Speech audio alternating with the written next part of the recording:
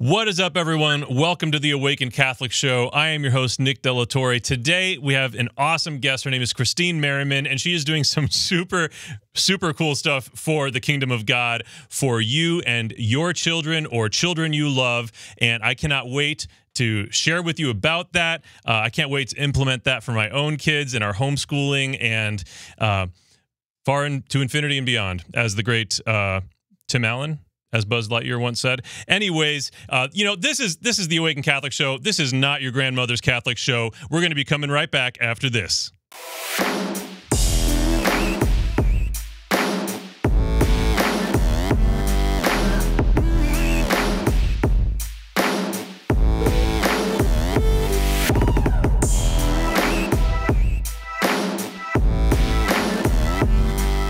Welcome back to the Awaken Catholic Show, everyone. Before we get started, I got to tell you about some stuff that I think is going to bless you and everyone that you love, because the better of a person you become, the better life is going to be for the rest of the people around you for whom you're making life miserable. And I'm just speaking from personal experience. When I am less than the Nick I could be, everyone's lives around me are impacted by that. And so to help you be a better you, I want to tell you about the Awaken Catholic app. You could join the Awaken Catholic app. It's a free app. It's an amazing resource to get all of your Awaken Catholic content. It's an amazing resource to engage with people. It's a social media alternative. It's also got a prayer library. As of very recently, we added a music library, and we're just going to keep growing that music library. There's so much on there. There's information about the pilgrimages we're going on this year that you could join us for. You know, like if you love Jesus and you want to go to the Holy Lands where he was born, where he walked around, where he did all the crazy, amazing miracles that he did, all that information, the social media alternative, the Awaken Catholic Media Hub, all of that is in the app. Check it out by going to theawakenapp.io or just search for Awaken Catholic in your app store of choice. Secondly, if you want to support all of the work being done here at Awaken Catholic, all of the different shows, the events that we put on, if you want to support the work we're doing and be a part of the solution to crappy Catholic content, then you can support our work by joining the Awaken Nation. Members of the Awaken Nation also get exclusive content from Awaken Catholic, and week by week, we're constantly working on adding even more value to that. The Awaken Nation is made up of people like you who love the work that Awaken Catholic is doing and want to be a part of why it's possible by making a small monthly contribution, like a small cup of coffee or a bigger cup of coffee if your bladder can hold it. You could make whatever contribution you want monthly, and it would be so helpful. Every dollar helps. No gift is too small. But it is not cheap to run this ministry. It is not easy to run this ministry. We have a big team of super loving, amazing people who do this for very little, frankly, because they believe in the purpose. They believe in the mission of what we're doing. So if you can help us out by joining the Awaken Nation, that would be amazing. And finally, one other way you can support Awaken Catholic is by getting the Hallow app. Awaken Catholic, huge friends of the Hallow app. We love the Hallow app. I use it pretty much every day. I get lulled to sleep by a recitation of Isaiah 40 through 44. They've become my favorite chapters in the Bible. Anyways, you could get that too. If you want to listen to the same passages that I'm listening to, we could be listening to them together, and it's almost like we're snuggling, which would be weird because I'm married and I don't want to snuggle with anyone other than Alina, maybe my kids. Anyways, check out the Hallow app. It's hallow.app/awaken, and if you get by using our link, you get a free month of the premium subscription, and getting that free month of the premium subscription is the part that helps us. So check out hallow.app/awaken. Christine Merriman, welcome to the show. How are you doing today? I'm doing amazing. Thank you so much, Nick. Oh, so glad to hear it. For having me here. Oh, it's my pleasure. And I'm just, after that whole, spiel, I got to take a little bit of my carbonated water here. Oh, go ahead.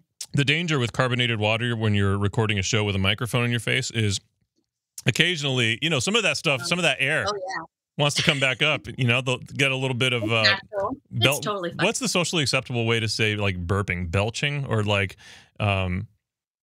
I don't know. If you see me pull my mic away for a second, it's because I'm trying to do that. I'm trying to do that super subtly. Anyways, Christine, I'm super excited to have you on the show. So some of my team members sent me the link to your YouTube channel, which is what we're going to be talking about later in the show. And I just am so pumped up about what you're doing and the way you're doing it and the reason you're doing it. And I think this is going to be a great show. I'm super excited for this conversation. you just as like a little teaser, your whole ministry in through this YouTube channel is kind of like an overflow from the work you've done as like a catechist. And if I'm misrepresenting this, tell me. But you're basically like, you're teaching prayers and Catholic theology. You're teaching a lot of this to young children, and you're creating. Oh, it's already happening. Excuse me. And you're creating music that helps the kids latch on to a lot of this stuff. And I think it's an ingenious thing. I don't want to get too far into that right now, but that's kind of the context of why you're here, just so our viewers and listeners know. And the only other thing I want to add before we dive into our full-on conversation is that part of why I got so excited about what you're doing is that it really is coming from a very similar ethos, a very similar place to from where we're coming from as an organization, with something we just launched a couple weeks ago, which is our virtual retreat experiences for sacramental preparation for First Holy Communion and for confirmation, as well as reconciliation. So this episode today is sponsored by the Awaken Catholic virtual retreats. Here's a little video about that. I remember my first reconciliation and First Holy Communion like it was yesterday. I remember where I was sitting. I remember who was next to me. I remember everything. I can almost smell it. And I also remember not understanding what was happening the way that I understand it now. Now, obviously in life, that's how things work, but I know that while the people around me, like my teachers, my catechists, my parents, while they loved me, they didn't even at the time necessarily understand the gravity or the magnitude of what it means to receive the body and blood of our Lord and Savior Jesus Christ for the very first time. Because they didn't necessarily understand it in the way that would have been helpful, I kind of went through that experience like not getting it. It was fun. There was a party. I got some presents. You know, fast forward to 8th grade, I remember it to this day. And I, again, remember not caring that much. I was probably more excited about like, oh, what video game am I going to play when I go home? Statistically, something like 85% of people after going through the sacrament of confirmation leave the church. That number is staggering. That number isn't just a number, though. I am the only graduating Catholic from my Catholic school who is still Catholic today. When I see statistics like that, it breaks my heart, because they're not just numbers. It's not just some, you know, broad conceptual thing. Like, these are real people. And I myself, even though I'm Catholic today, that's not without having left the church. I left the church after my confirmation. I stopped believing in God altogether at one point. It has been my life's passion ever since I fell in love with the Lord and with the church. It has been my passion to bring the truth to people in a package that makes them want it. Because that's really the problem. As soon as I fell back in love with God, as soon as I discovered the truth of the church, and I came back home to Holy Mother Church, all of the knowledge that I had gained going to Catholic school was just sitting there waiting for me. And even though we might be doing a good job teaching the information, we're not teaching the person. We're not teaching about who the Lord is in a way that is impactful or beautiful, in a way that makes someone hungry to know more, hungry to have a relationship with Him themselves. Here at Awaken Catholic, it is our mission to help people discover the truth by packaging the truth in a beautiful way, in a fun way, in an invigorating way. And so with that mission, we have partnered with Dr. John Wood, who is the author of 3 books, and together we have created 2 virtual retreat experiences. One, which is for First Reconciliation and First Holy Communion, called Dragon Slayers, and the other one is for the Sacrament of Confirmation, called Sanctified. I could not be more excited about what we have created here for you, for your family members, for your class, for the people sitting in your pews. We want these tools to be something that blesses your family, something that blesses your parish. And the amazing thing about these tools is that you can use them in whatever way you want. It can be a virtual retreat that you have all of the families do on their own. You can integrate the modules in the virtual retreat into your curriculum and just use them in your classes at your leisure. We put together these tools in such a way that you can use them with creativity, integrate them into what your parish is doing. I hope that that these tools and experiences bless you and your community. To learn more about the Dragon Slayers and Sanctified virtual retreats, visit vr.awakencatholic.org. Christine, man, I don't know if you could tell, but I feel like we got similar priorities. When I read some of the background behind like what you wanted to talk about today and what kind of led you into the work that you're doing, I personally related so deeply with what you were describing. Tell me a little bit about your formation growing up as a Catholic, because you consider yourself a Catholic revert, correct? Yeah, I do. I mean, my parents put me in First Communion, like, in elementary, but I didn't retain anything. Yeah. I don't remember anything at all. And they never really pushed, going to Sunday Mass together and things like that. So I never really got into my faith until I got into this youth group at my church. And that's where I learned everything and where my relationship with God really blossomed. It wasn't in faith formation. It was in that youth group where people really like took me by the hand and walked me through, what it means to be Catholic, and took me to confession every week. And, we prayed together, and that was like really the spark of it all. But unfortunately, it wasn't because of faith formation. Yeah. Wow. Yeah. So that I totally resonate with that. What was the what was the family life like in terms of growing up in the faith? What was that dynamic? Honestly, it wasn't something that was really, a priority, I suppose. I didn't really know God through my parents, but I just knew like Catholic and church was like, it was just like on the side. It wasn't like a priority, like I said, unfortunately, when I was growing up. So I never really had that, proper formation or foundation. So I think it definitely affected me and kind of like, who I am today. But obviously, God's plan for me in my life, like everything happens at the right time and in his way. Yeah. Right. And, I have like no regrets. I look back and I'm like, I don't like look at my parents and I'm like, why didn't you teach me the faith? Like, oh, I wish I knew this. But I'm just glad that, God is so patient and he's merciful. And, looking back, it's just like, I just didn't have it any other way, Yeah, absolutely. I totally resonate with that. I think about some of the hardest and the darkest times in my life. I'm like, man, wouldn't it have been great if some of that stuff didn't have to go down that way? And I was at the Easter Vigil this year, and obviously nobody was last year. And I think about there's this absolutely gorgeous. It's almost one of the most beautiful things in our faith, in my eyes, and it is this song called "The Exalted." And it's normally sung by a deacon, but it can be sung otherwise. But it takes place at the beginning of the Easter Vigil after they light the Easter fire. And gosh, it was so powerful. Like we were all sitting in the church, everyone was holding a candle, and the candles were literally that we were all holding was literally the only thing lighting the church. And in that candlelight, to hear this deacon with this absolutely gorgeous chanting voice, singing the Exalted, and in the Exalted, you basically get like, similar to all the readings throughout the Easter Vigil, you get kind of the salvation story, like why did we need a redeemer? And there's this line in it that is always just so staggering to me, and it's, "O necessary sin of Adam, who brought for us so great a redeemer."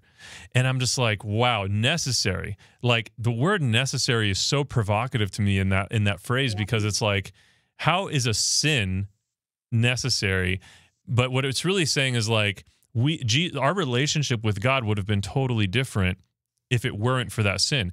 It might have been in its own way, its own good, right? Like it would have been great if we had just walked with God in the garden for all of eternity and never screwed it up.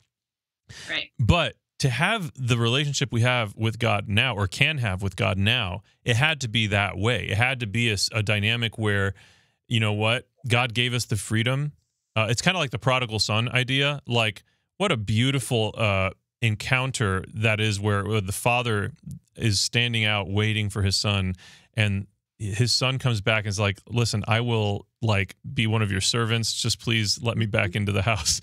And the prodigal son just throws this massive party, puts his, clothes him, gives him jewelry, like just really dresses him up in this incredible embrace of mercy. And I feel like that's kind of what that line is getting at. Like, oh, necessary sin of Adam, who brought for us so great a redeemer. Like, gosh, in my own life, in the darkest parts of my life, it was dark and it was terrible. But like the redemption that I've experienced, and the relationship I can have with God now because of that. Now, just so we're clear for the viewers and listeners, not encouraging you to go out and have dark times of your life. Not saying, hey, go wild, because your relationship with God could be better afterwards. But there is something so powerful about that. And like, even in my own ministry, like, when I've done parish missions or whatever, and I'm giving a talk and I'm being super, super transparent about my story and some of the places that I've been, and then the redemption, there are people attending that like, they suddenly feel this like affirmation, like there is a place for me in the church, even if I am in X, Y, and Z situation. I was at one parish mission, and I'm not saying that this is related to my story when I'm giving my witness, but I was at a parish mission where a woman came up to me and she literally was like on the verge of voluntarily entering into human trafficking so that it would be easier to get opioids. Wow.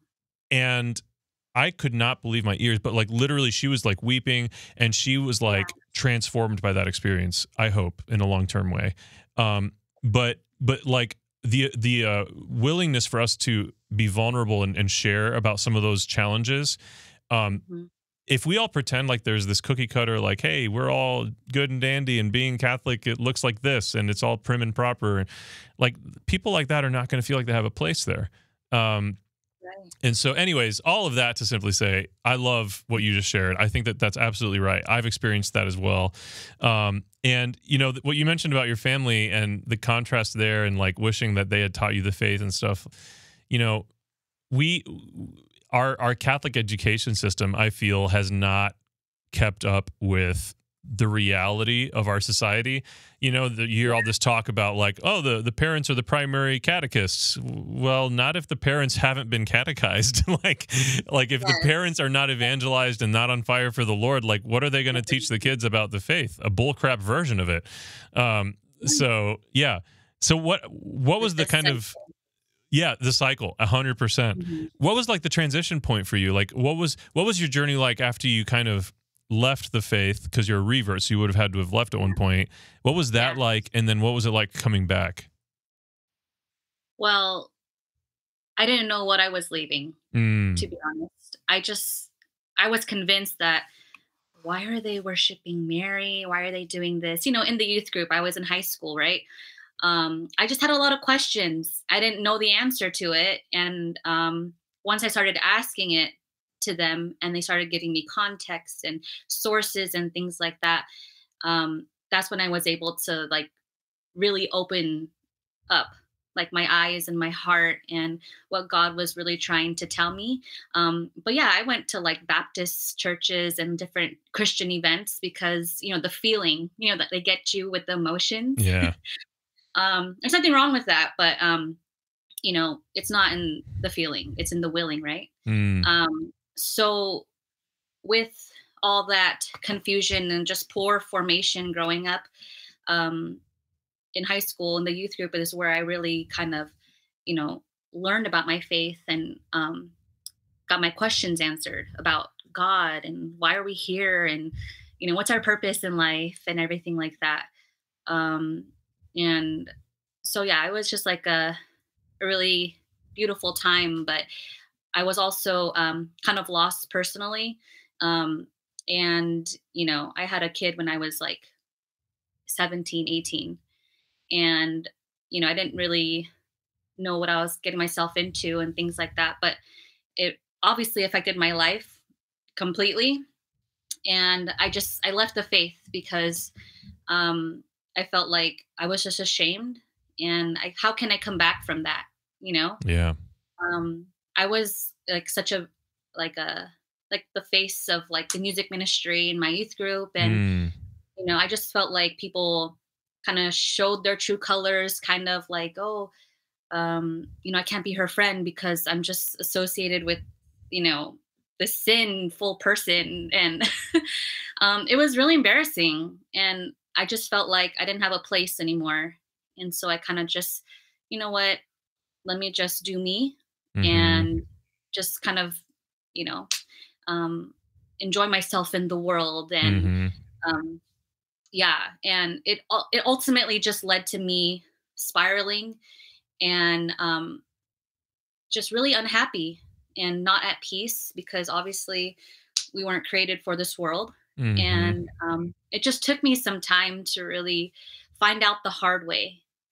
And we're so stubborn, but God is so patient. Like it's really really crazy. When I hit like rock bottom, He you know was there, and He opened up like this door for me to really come back to Him. And I really felt called to just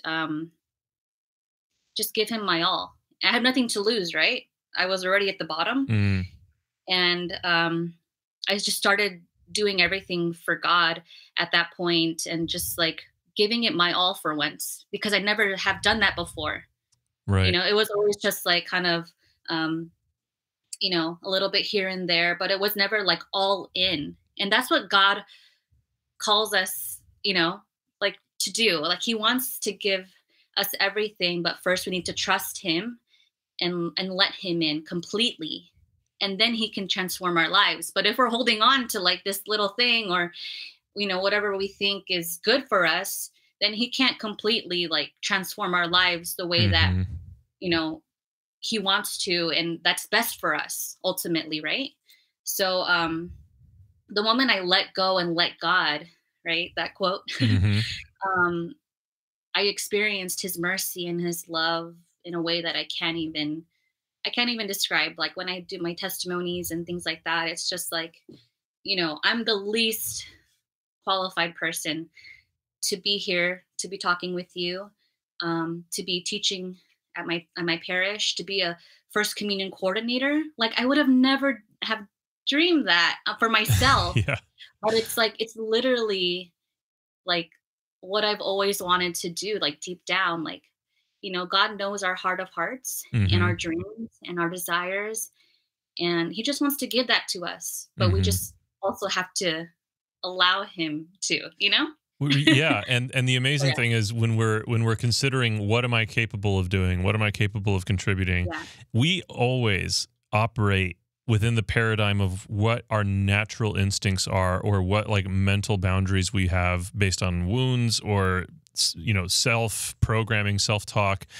God does not operate within that paradigm, and like Yeah. if we're ever willing to finally be like, wait a second, rather than me considering what am I willing to do, or what do I think I'm capable of, maybe I should be asking God, what do you want me to do? Because Yeah. this kind of reminds me of I think it was Pope John Paul II that talked about practical atheism. Like if we worship a God that like is God, is infinite, is powerful, then like we should assume anything is possible. We should operate in our lives as though that is all the case, because otherwise, if we limit what is possible, if we limit what He might be calling us to, then we're essentially living our lives as though we don't believe in an all-powerful God. And Right. that's essentially what practical atheism comes down to. Mhm. And I think that was such a profound thing for me to reflect on, because goodness gracious, like I have like what you were describing, like what the heck am I doing being a president of a Catholic organization? What the heck am I doing being a worship leader? If, before I came back to faith, I was in a worship team just to be under the spotlight and perform Yeah. and get the cred for it, what a terrible person I was. And I really was. And who am I to get to lead worship or speak in front of thousands of people? Like this dude sucks. I do fundamentally, left to my own devices, I suck. I'm terrible. But by the grace of God, by the transformative power of God, like I can through me, God can do some stuff, and I just need to not get in the way of that. And I just want to affirm you. Everything I've seen on your YouTube channel, I'm like, yo, this girl's got it. Like she's doing this thing. And any amount of that imposter syndrome, there's only one place that's coming from. Yeah. You got to rebuke that ish. Yeah. Straight up. Definitely. Rebuke it, because that's not real. You're awesome and you're killing it. But we're going to get into the YouTube stuff in a little bit. Before we get into that, Christine, I got to ask you, I'm going to put you through the Charisma Speed Round. Now, we don't have a fun jingle for that yet, so I just have to kind of overdo it when I announce it. Anyways, Christine, are you ready for the Charisma Speed Round? Yes. Okay. The first question is, who is Jesus to you? Jesus is my God, my Savior, my all, my hero. I love that. My hero. I love that. Yeah. It's a great song by Skillet. Hero. I need a hero. Brenna's over there going, yeah. I actually discovered them by going to one of their concerts, and I didn't even know who they were. And I was like, oh, they're awesome. Let me buy all of their albums. And I did that. Yeah, and also, Nickelback for the Spider-Man movie. It was like the theme song. Yeah. Brenna's all here for that one too. What was that one? That was like Brenna, how did that song go? Shoot, I can't remember it now. Anyways, it'll come to me. That song was a banger. We need to he's your hero. I really, really love that answer. Okay, question number 2. Elevator pitch for Life with Jesus. Life with Jesus. And they say that a hero could save us. I'm not gonna stand here and wait. I remembered it now. Sorry, go on. Life with Jesus. Hit us with it. Oh my gosh. Life with Jesus is everything. When you allow him to take control. And you never know what you're gonna get with him. And it's always the best because he created us. And yeah, never settle. Wow. Yeah. That's so awesome. That's so great. Absolutely. Final question. Elevator pitch for life, specifically as a Catholic. Catholicism is the one true church that Jesus established, and that's pretty much it. I mean, it's the truth. It's the truth. I think that might be the best answer I've heard yet for this. Christians. Ask Siri. Have you ever asked Siri? No, I'll do that right now. What am I asking her? Who established the Catholic Church? Hey, Siri. Maybe I didn't set it up yet. I just got this yesterday, so I haven't set everything up yet. I'll ask Google, because I have that here. Yes, use my microphone. Dang it. Oh, no, I'm so bad at this. Who established the Catholic Church? Jesus Christ. Here's a summary. Right, well, let's do that one more time for the microphone. Who established the Catholic Church?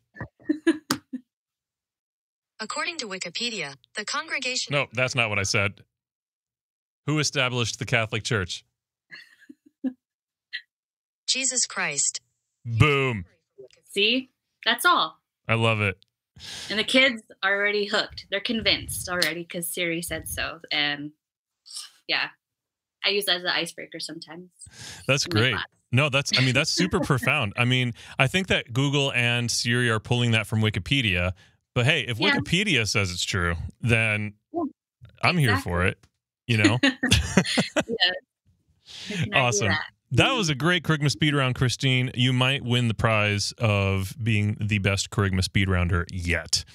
Praise God. And there's a bishop on that roster. So. Oh my gosh. All right. So where were we? So you were talking about how you got pregnant really young, and you started to feel ostracized, and you started to see people's true colors, and you felt like there's no turning back from this. There's no place for me in this. And so how long did you end up spending away from the faith? I want to say about 8 years, give Yeah. or take. Okay. I almost got married to my first son's father, and in the church, and I wanted to do it right. Obviously, I still believe I had like faith, but I was just lost, and God literally saved me. I dodged a bullet essentially. Wow. I would have been divorced probably. He's not Catholic, and it's just like it would have been, you know, a little messy, but we're like the best co-parents now. Like it's just, God is so good in his Amen. ways. Um, but yeah, it took a long time. Like for me, like I worked in fashion. I worked in like the secular world, and I was trying to be like this fashionista. I went to school for that. I got my bachelor's in that actually. Nice. But it's crazy how all of that like creative kind of work and training prepped me to be a first communion coordinator. Like, because art school, you learn like Photoshop, and you learn how to like, color theory and all that stuff. And, God never wastes anything that we've been through, good or bad, right? Any experiences, like it's just amazing how he just takes everything that we've been through, and that how he uses it for his glory. Oh yeah. And it's like, because I always think like, man, like I shouldn't have wasted so much time doing this, like, and wasting, essentially like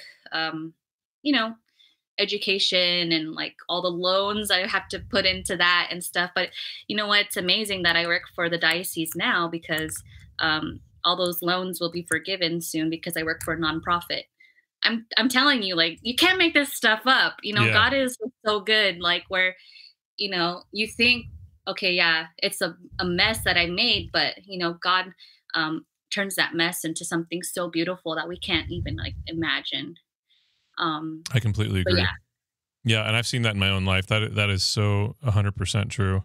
So what was the big turning point then when you decided to come back? Was there a conversation? Was there an experience you had? What was the fundamental moment? It was actually a relationship. And after being kind of unhappy and just realizing like, what, I don't want to live life this way, and kind of like just kind of going through the motions, I kind of gave the guy an ultimatum. I was like, look, we're going to either follow God completely or like break up. And so he's like, all right, I'm not ready. We're breaking up type of thing. He didn't tell me. He just kind of ghosted me, which was hurtful. Yeah. I mean, come on. But you know what? God saved me again. I dodged another bullet because, we were serious, we were like looking at like rings or something. And we were together for like a year and stuff. And he was Catholic. So I was getting closer, right? I was like, okay, this is the guy maybe God has for me. But you know what? Never settle in your relationships either. The person that God has for you, it will be somebody that that will ultimately bring you to heaven, and without compromise. If you just never settle just for anybody, you want somebody that's Catholic and that's gonna raise your kids in the faith and do it right. He's out there, she's out there. You just have to be patient and pray to God, because he knows he has that person for you. And little did I know that my husband, he was a seminarian for 11 years, and he came back. It wasn't for him, and we met literally at the right time. We met at a rock concert, actually. Nice. What band? A mutual friend invited us. It was Yellow Card. It was like their last concert. And so, just like these relationships and, kind of having people who are in the faith and who inspire you, and keeping good people around you like that. Like, ultimately you'll meet somebody like great. Mm-hmm. And God has like given me such an amazing man. That's Who awesome. teaches me so much about the faith. Like I thought I'm a first communion coordinator, but like he like still tells me like all these different things and stuff about theology, and because he's been a seminarian for so long, and you know God is so good. Yeah. Amen. Yeah. So that's that whole thing. So he was in seminary for 11 years. Yeah. While I was raising my kid and wilding out, I guess he was praying for me. He was like praying for my soul, and like. Now, was that like he was praying for his future wife, or was he praying for you specifically? I think me specifically, because God, who's outside of time and space. What I mean is, did he know you before? Yeah. He did? No, like we were just like acquaintances. We just had like same friends and whatnot. But yeah, I mean, that's really beautiful. I love that. It's crazy. Yeah. Wow. All right. Well, now ladies, if you want to be a collar robber, all you got to do is be acquaintances and, be in the same circles of friends.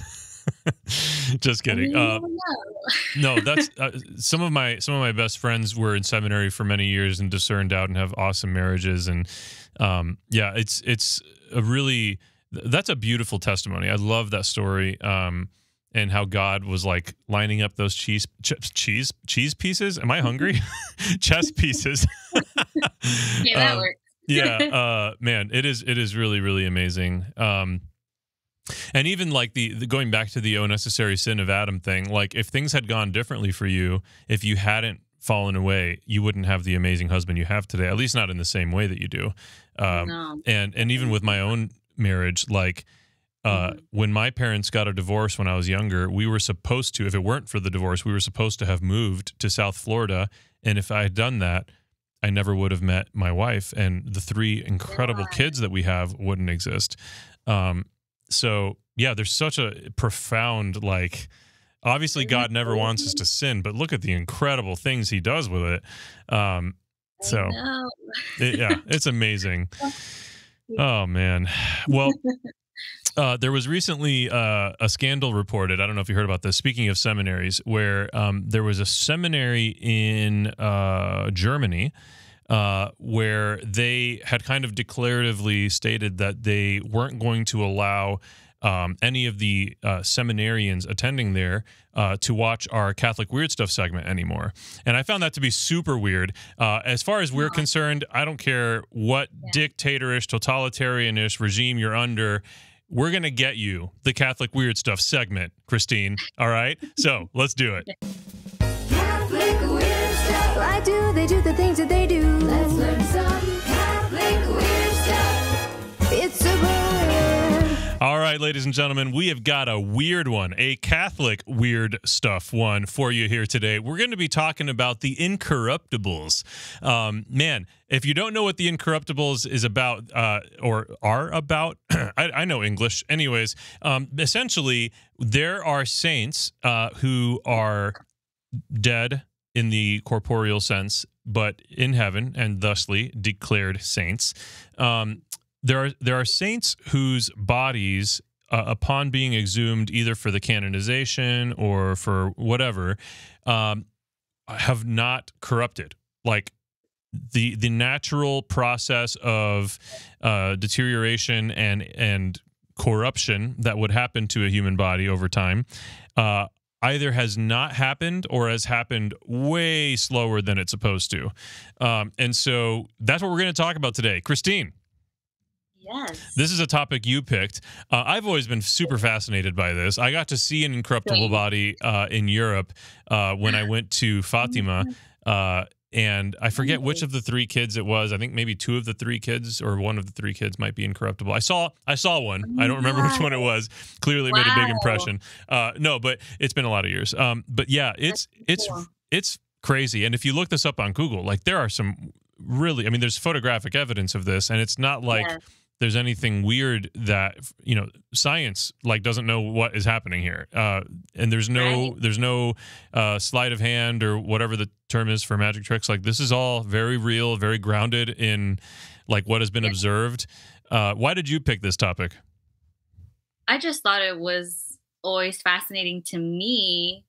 And, I'm like 31 years old. So imagine if like I shared this with like the kids today, like they would have never like researched this on their own. Yeah. It's just like super cool stuff that the Catholic Church just has that, that needs to be discovered and it needs to be shared with everybody, because it's just like, look, here's the evidence, Mm-hmm. It's so cool. And, it's so inspiring too, because, God, in his greatness and all that stuff, it just allows us to experience this in like our humanity and with our eyes, and we can go visit these saints right now, like in Europe or wherever, all over.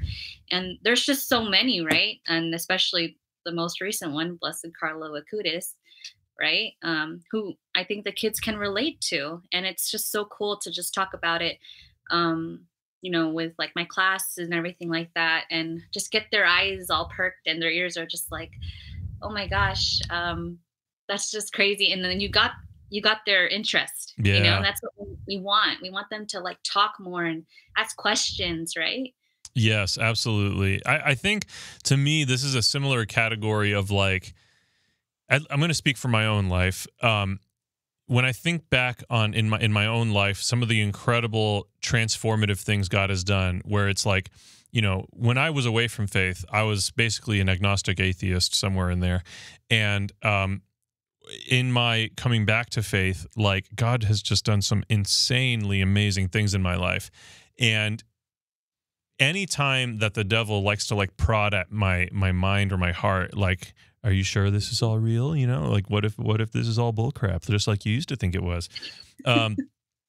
Anytime that happens, my mind goes to the incredible things God has done that have no possible explanation other than the power and the goodness of God. And I lean into those things in those moments of any potential for doubt. And it always works because these things are just so logic defying. Whether it's like sins that God has healed in me that I'm like, I don't struggle with anymore, like things like that.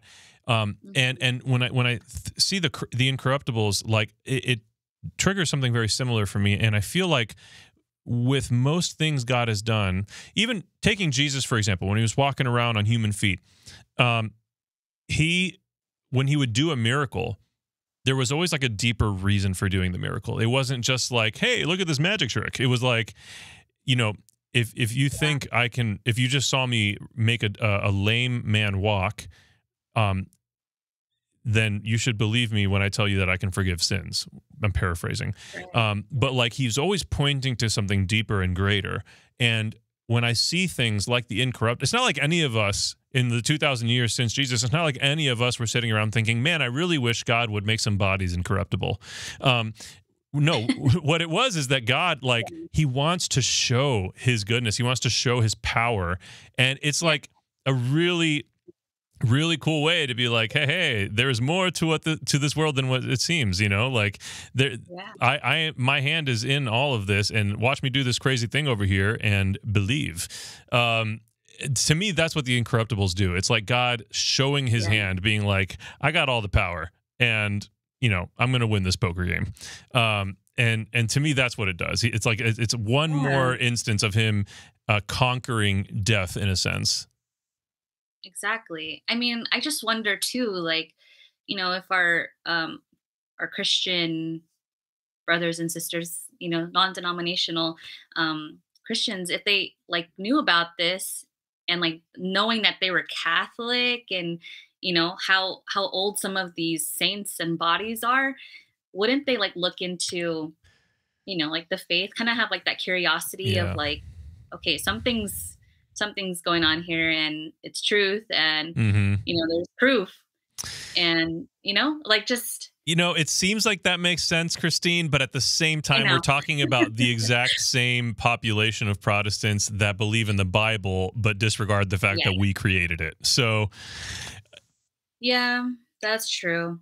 It's just I hear what you're saying though. I mean, even something like the fact that the first apostles, because as soon as you start studying the early church and seeing what happened with the first apostles, where they went geographically, the churches they started, you start to be like, oh, so they were Catholic.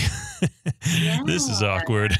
So I agree. And this becomes one of those things in like present day where it's not just about like studying the early church fathers. It's not just about studying history or trying to retranslate the Bible a cajillionth time because no one else's translation was good enough. Like, aside from all of that, like in the present day, there is crazy stuff happening, and the Incorruptibles is a beautiful example of that. You're absolutely right. And then, Padre Pio, gosh, he's a guy that he's incorruptible, correct? Yes. He's a guy that even in his life, while he was living, breathing, walking around, maybe in more places than one at sometimes, he's a guy that his life was an example of the impossible and the supernatural and the fact that God is real and that the Catholic Church is right. And then he didn't stop when he died. I heard a story. There's this exorcist called Monsignor Esif, and he shared with a buddy of mine when they were in the car together that like his spiritual director is Padre Pio. And like he said that in the present day sense. And Whoa. was like, okay, that's crazy. So yeah. And then there was another story too, where like some guy in England was in a subway and there was this monk. I don't know if it was a subway or the metro rail or something. He was on the metro. And this like monk looking guy was there on the metro and like was talking to him. And he gets home and he turns on the TV and he sees this massive funeral happening on TV for the monk he was just on the metro with. In other words, it was Padre Pio chatting it up with this guy on the metro. And he gets home a few minutes later and sees this funeral. Like, God is so crazy cool. Yeah. Oh my gosh. And this gets back to the stuff we were talking about earlier. Don't put freaking limits on what God can do. Like, there are none. So stop playing like there are. Anyways, man, I love that. Well, that has been the Catholic Weird Stuff segment for this episode, Incorruptibles. Check it out. Do some Googling. What I find interesting is I feel like we need to set like a more accurate bar for what people are expecting when they Google these images, because it's not like they look like they're still like their bodies are still warm and they still have circulation or something. Like the bodies look dead, but they haven't deteriorated the way that dead bodies are supposed to. Right. So check it out. Google the images. It's mind-blowing. The Catholic Church is right about everything. Let's move on. Amen. Amen. That should be the like 21st century version of the creed. Like just the whole congregation. The Catholic Church is right about everything. Amen. Amen. All right. No, that wouldn't be cool. Anyways, so let's talk about Christine in action. And I also, so you mentioned that you're working for the diocese. When you said that you're a First Holy Communion coordinator, I assumed you meant like at a parish level. Are you doing that at the diocesan level? Well, no, at my home parish, but yeah, I'm an employee of the diocese, of course. So. Okay, awesome. Oh, so you meant that you're employed in the diocese through your role. Yeah. Okay, got you. Yeah. Okay. Yeah, so you've been coordinating First Holy Communion for how long? I want to say it's been over a year now. I started off as a youth minister first, and that's how I got my foot in the door coming from fashion. They took a chance on me because I had so much volunteer experience. I kind of never stopped volunteering with confirmation retreats and kind of helping out in the background type of thing. Mm-hmm. So all that volunteer experience, essentially got my foot in the door. And, the pastor, took a chance on me. So I was just so grateful for that. And I was doing that for about a year. And I really liked, being a youth minister. And I thought that was like, for me, I thought that, okay, this is my demographic, middle school, high school, teens, and everything like that. Like, I can definitely relate with them and things like that. But, God has other plans for me. So like a different opportunity opened up at my home parish where I live. And yeah, I just kind of, I took that as an opportunity to kind of be closer to home and to be with my family more. So yeah, it was just to be a first Holy Communion coordinator for elementary kids. And I never really thought that that would be like my thing, you know, like my forte, I guess, my niche. But it's somehow transformed into that way. And, you know, I wouldn't have it any other way either, because it's just like, I see now, like how God used this opportunity to kind of let my skills, my talents, my passion in music and things like that to really, you know, drive my ministry pretty much. And it's just so beautiful how things work out the way they do. You know? I completely agree with you 100%. Yeah, that it is amazing how, like we talked about, even for your marriage, like how God just kind of moves these chess pieces and you don't even know the full picture as it's happening. But as soon as you start to see how it comes together, the puzzle, you're like, whoa. Yeah. Even our organization, Awaken Catholic, like this was 0% the plan, but like God just moved these chess pieces and puzzle pieces into place. And so I completely love that and agree with that, relate to that.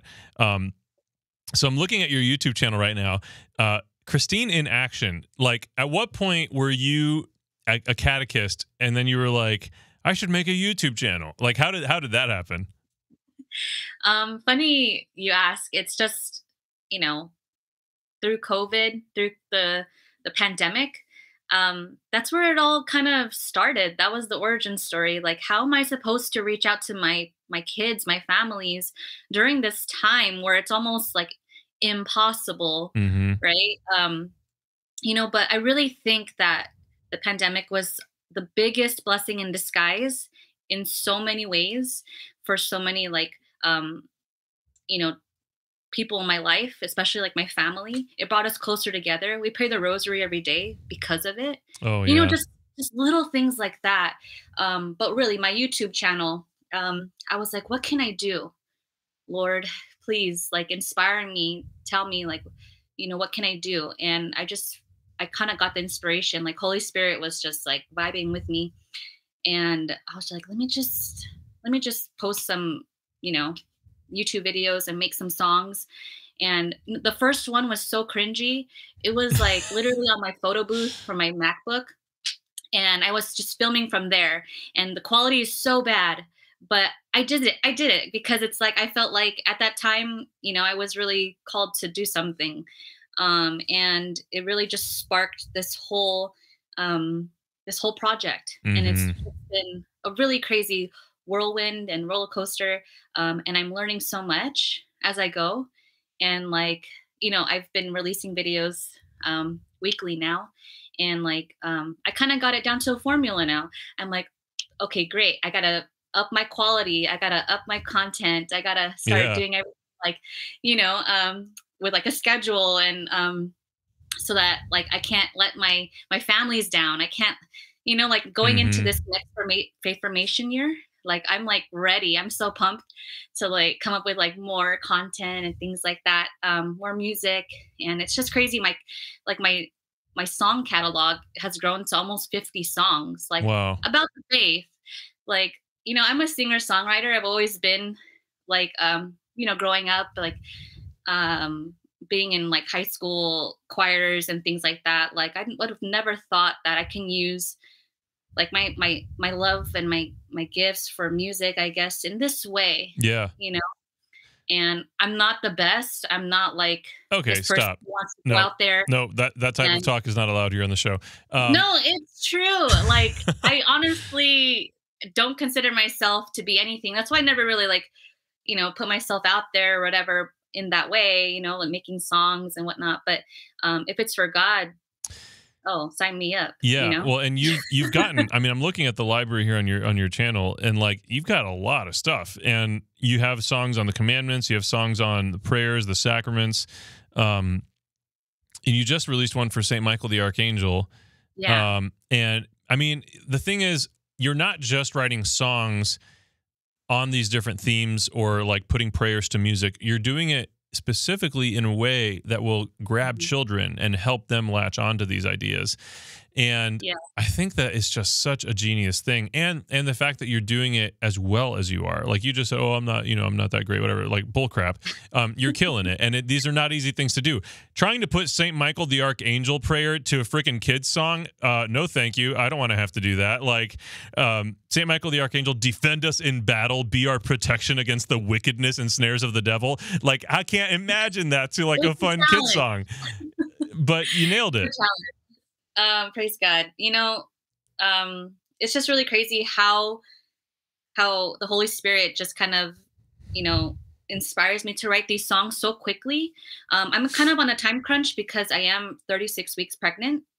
So I kind of want to be ready for the next few months, Oh, okay. So you're building up your inventory here. Yes, exactly. That's great. So that's why it's just like, it's so amazing, how fast God works if you're willing to put in the work, Amen.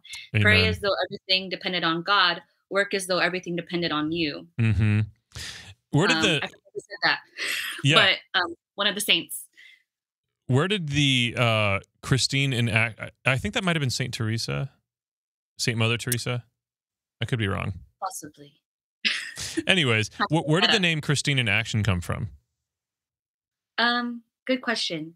Well, my parents named me Christine. No, the second half is what I'm curious about.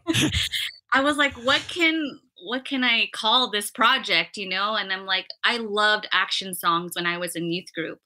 Like that was the one thing that that really like made me excited to go, because we would open up with an action song, we would close with an action song, and I was always told that it's just praising God, through our voice, through the lyrics, and through like the actions. And can you define an action song? Do you just mean like that they're got gestures to them, or what do you mean by action? Yeah, like gestures, and some of it is like legit American Sign Language, but not really. So like that always stuck with me, and I always remember those songs to this day. And that was like how many years ago? Like more than a decade, right? Right. And I'm like, if this is true, then the theory of, putting these prayers into song, putting the catechism into song, should work for kids too, because I can actually, perform all these songs for you because I wrote them, one, but I also memorize them too as I'm writing them. So it's pretty cool that, it helps me in my ministry. But then like, it should like help kids retain the information long term, which is like the goal, Absolutely. Yeah. So hopefully it sticks, and, catechists, parents, children can use these songs, these videos, for their own formation. And as you can see, everything's kind of coming full circle with like my experience growing up, and how, utilizing like my skills, my knowledge with like making videos now and writing songs, like, can help others. Yeah. And I just love the polish. Like everything that you're doing here is just so great. Like even your thumbnail game is on point. Like your thumbnails are so I mean, your thumbnails would make Matt Fradd cry. This is good stuff. Oh, praise God. Yeah. Canva Pro. Yep. That. I do have an affiliate link with them, but anyways, but yeah, I think that the presentation is everything too, making it fun, making it colorful. Now that I have time to kind of work on my ministry because of COVID, I work from home mostly. A lot of my time has been, trying to make good quality stuff for the kids and for families, to really like enjoy at least. And I'm just so grateful that God can allow me to be this like one woman show. I don't have anybody that can help me really to make these graphics, to put these videos together, to write the songs, to research the material, to find, all these different things and put it together and present it. And it's all coming from me through the grace of God, right? That's and amazing. It's so, like, my mind is just so like, wow, I can't believe. And I'm doing this while I'm pregnant. Oh my gosh. Yeah, my mind is like, how the crap is she doing this? You have 2.5 roughly 1,000 subscribers on YouTube, and you're pumping out weekly content, and it's all great. And you're researching beforehand, you're doing stuff, and like, I can't imagine. I mean, okay, we have 8 different shows that publish episodes roughly every week here at Awaken Catholic, and I can't imagine doing this without a team. But I just really want to give you props for, like, you're killing it. You're seriously killing it, and I think it's an important thing. I really want to encourage any families or parents or people who know kids that they want their lives to be even better. Check out Christine in action on YouTube, and we'll have some links in the show notes for all of the stuff that she's doing. I'm assuming, do you have like social media accounts specifically for this brand and what you're doing with this? I just have one personal Instagram account, and it's Christine C. Merriman. So It's my name. But yeah, I don't really have like other ones. I try to keep it minimal. Sure. Well, I mean, simple. You're already tackling a lot. Managing that stuff as well would be way too much. Oh yeah. Brenna, make a note. We got to put her her personal Instagram and the YouTube link in the show notes for today. Yeah, this is so exciting. I'm super pumped to show this to my kids, and we homeschool, and so like we're always looking for fun new ways to engage our kids in the faith and get them excited about things. So I'm personally excited from a selfish standpoint to implement this. And yeah. Is there anything else you want people to know about what you're doing? Honestly, this is all for the greater glory of God, and, it's not about me. And I just hope that, whoever watches this, if they feel compelled and inspired to share this with their First Communion coordinator, or, with their own kids and stuff like that. Just one soul. Amen. If I can help bring one soul closer to God, that's all worth it to me. Amen. I completely agree. All right. Gosh, Christine, thank you so much. Christine Merriman, thank you so much for being on the show today. You are a joy, and I'm so pumped about what you're doing, what God is doing through you. I'm pumped for your pregnancy. I'm pumped for your baby to take its first breath. Do you know if it's a boy or a girl? It's a boy. Okay. Little Merriman's got to take his first breath soon. And yeah, everyone watching, listening, just pray for Christine, pray for her pregnancy, her baby, just that everything goes incredibly well. And also pray for Christine's ministry. Go check it out on YouTube. Follow her on Instagram.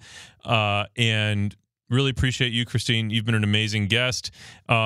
And then finally, again, this show has been sponsored by the Awaken Catholic Virtual Retreats. So check that out by going to vr.awakencatholic.org. In case you couldn't figure that out, VR stands for virtual retreat. So vr.awakencatholic.org to check out more information about our sacramental preparation virtual retreats that we have today in partnership with Dr. John Wood. So that is all that I have for you today. This has been a great interview. I'm super excited to dive even deeper into her YouTube channel, and I hope you are too. All of that having been said, Jesus loves you. This show and all media on Awaken Catholic is made possible by the Awaken Nation and the Hallow app. The Awaken Nation is a community of people like you who support all things Awaken for as cheap as a cup of coffee a week and get access to exclusive content. Learn more by visiting awakencatholic.org/donate. Hallow is the only audio-guided Catholic prayer app focused on contemplative prayer and traditional Catholic meditation such as Lectio Divina, Daily Examen, and the Rosary. We here at Awaken all use Hallow every day and love it. To learn more or give it a try, visit hallow.app/awaken.